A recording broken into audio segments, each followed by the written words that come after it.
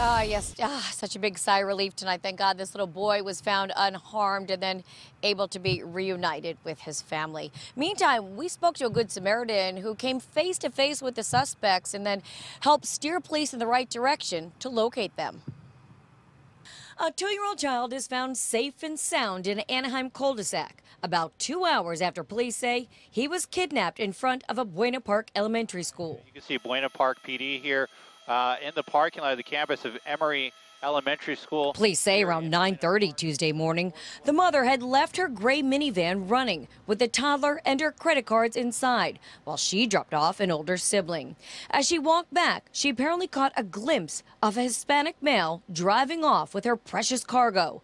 An Amber Alert was issued, and then about 11:15, the child and the van turned up just off Brookhurst in Anaheim. The suspect had split. Then there was a second car, the white car, and they said they jumped into the white car and tried to take off or something. The man suspected in the kidnapping was caught on camera just a few minutes later, only about a mile down the road, using the mother's stolen credit card at an Anaheim computer store.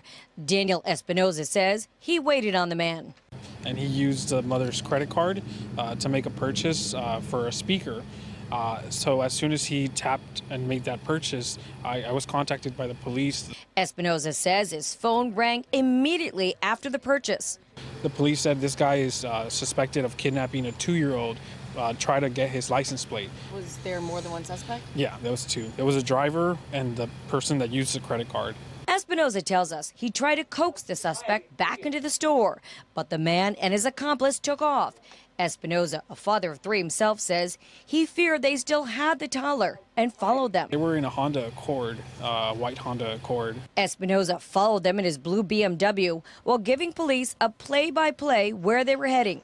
He says police caught up with them just off KTLA near Disneyland. The toddler's family extremely grateful. Shortly after, too, the parents, the father and the brother came to thank me at the shop. Yeah, so they gave me a big hug and they thanked me. Yeah, it was really nice.